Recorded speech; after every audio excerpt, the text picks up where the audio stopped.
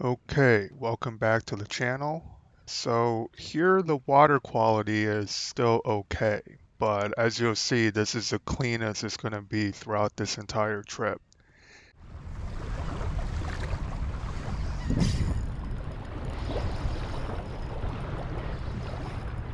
On the drop. And here, let me just remind everyone that private lessons for this season are in full swing. So send me an email or DM me on Instagram if you want details on that. Also, if you haven't already, definitely check out my hook set mechanics video. That one's pretty important for you to watch.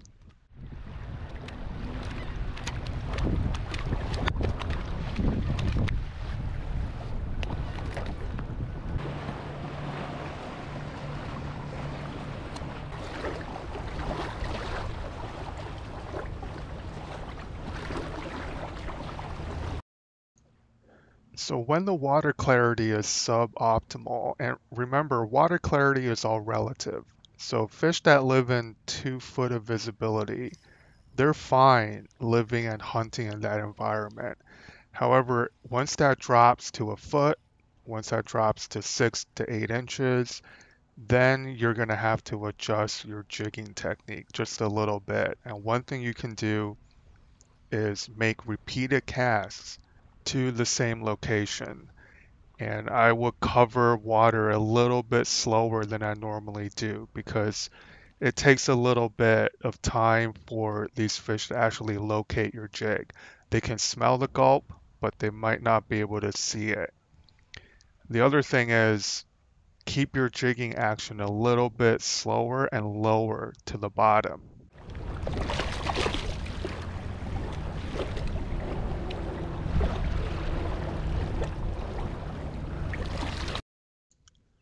Now, here's an interesting one, and pay attention because this is something that I covered in the hook set video.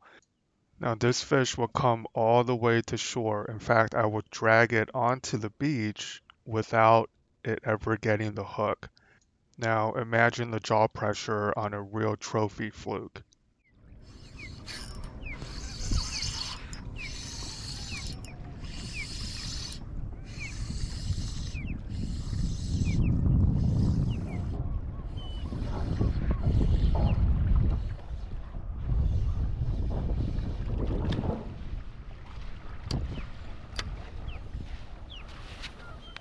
See that?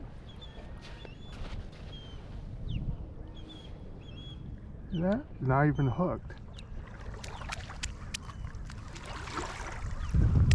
Not even hooked.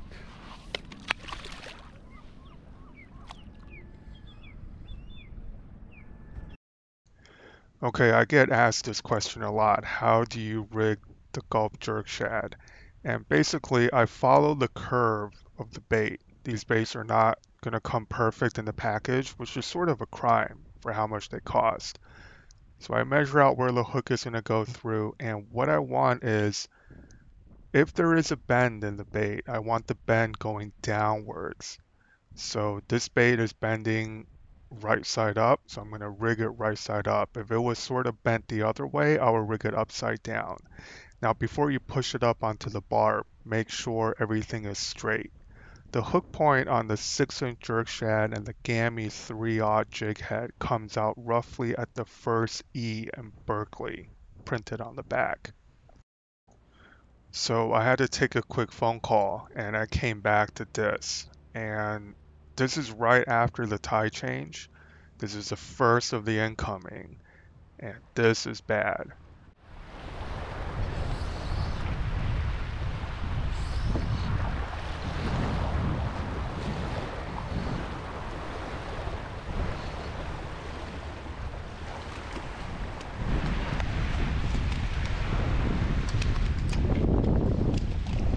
Oh! You want it? Okay, so the decision to give this fish away was a fateful one because if I hadn't made that decision, I would never place the fish down next to my rod holder. And look what he does. Okay, so he sprays sand up into the Stella, and now I have to take a second break. But I'll take this opportunity to show you a couple of things. One is how I spray down the reel, and also just a sneak peek at my new rinse kit, which was sent to me by the company, and I will be doing a full review later on in the season. The first thing you do when you rinse down your spinning gear is you want to make sure your drag is completely tight. And then you also hold it horizontally, right? You don't want water to flood in from the backside of the reel. Now, here's the main thing. Once you rinse everything thoroughly, and I was using the mist setting on the rinse kit, you want to shake everything out. You want to shake it dry. Here's a little trick. I put a plastic bag in front of me so I can hear the water droplets hit the plastic bag. And I know when I get most of the water out. You also want to make sure you get a good tight grip on the reel so you don't shake anything loose internally. Now, while that's drying, I want to show you my new rod stand. So the one on the right is the one that I've gotten more questions on than any other topic in all my videos over the years. And it's sort of on its last legs. So I wanted to review a rod stand that viewers can actually buy. So here's the only drawback to this new one, which it won't fit my telescopic landing net. Other than that, it is feather light compared to the PVC rod stand. It's basically a modified tripod. Um, as you can see here, it's going to fold down to a tiny little package. In terms of durability, who knows? I've had it out for a few outings and so far it's holding up well, but that doesn't really mean anything. The PVC rod holder was with me for over 15 years before it showed the first signs of UV damage and cracking and stuff like that. So I will certainly report back. I will leave a link to where you can buy this down below. It is from AliExpress. The last I checked, it was under $40 shipped. Now, if I remember correctly, the PVC rod holder cost me over $150 back in 2001 or 2002. So this is quite a steal. If it lasts me 2 or 3 seasons, I'd be more than happy with it. So when you go to that link, make sure you click on the model 530. There's, I believe, a 300 and a 530. 530 is the one you want. The 300 series is tiny. That's meant for trout rods and Snoopy rods and stuff like that. So get the 530 and let me know how it works out, any of you who do actually end up getting one. And now my reel is dry and I'm putting everything back together just to see if I got rid of all the salt and sand and all the nasty things that got kicked up into the reel. I normally don't do any of this spraying until I get home. It's just a more controlled environment. I usually will run a light stream from the tap. So nothing heavy, nothing with a lot of pressure. And again, holding the reel horizontally flat, maybe slightly tilted upwards, with the drag locked down. I will rinse the whole reel, especially the bail mechanism and the line roller, right? So after you do that, you get everything dry.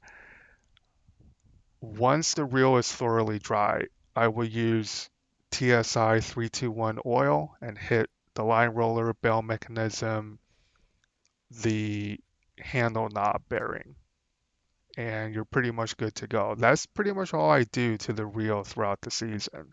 And since it is a Stella, I will be sending it out at the end of each season to Shimano for service, and hopefully they get it back to me in good time since I do pretty much fish year round. Okay, so that's done. I'm gonna hit a last spot before I head home.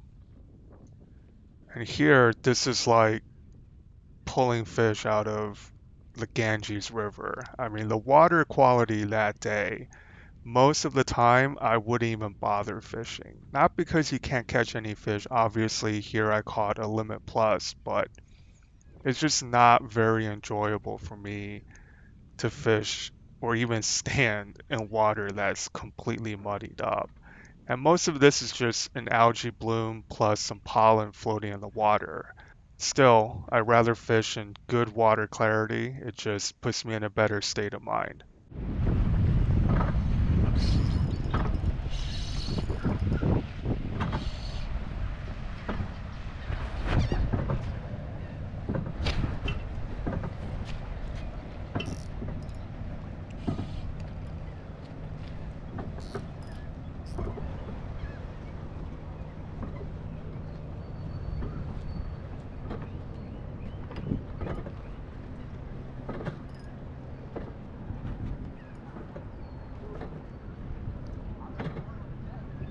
No, no, no.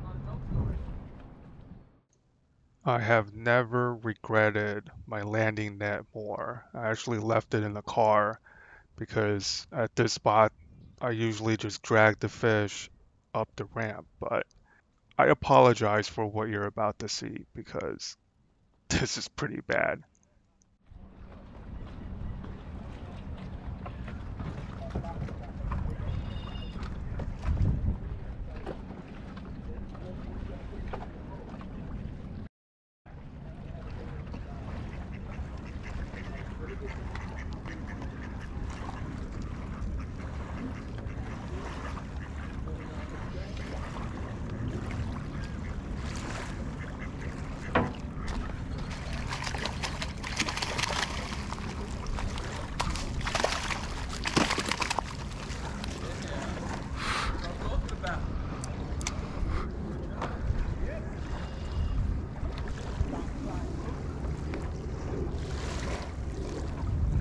I there's so many people here all the time. I just, yeah, how you doing?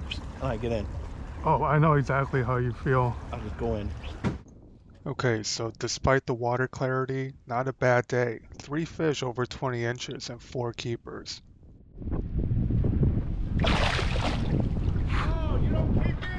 Nah. Not out of that water, buddy. Anyway, thanks for watching, guys. I hope that was helpful. Between wind, water clarity, rain, whatever it might be, you can catch fluke in any kind of conditions. It just takes a little bit of adjustment. All right, thanks for watching, guys, and I'll catch you on the next one.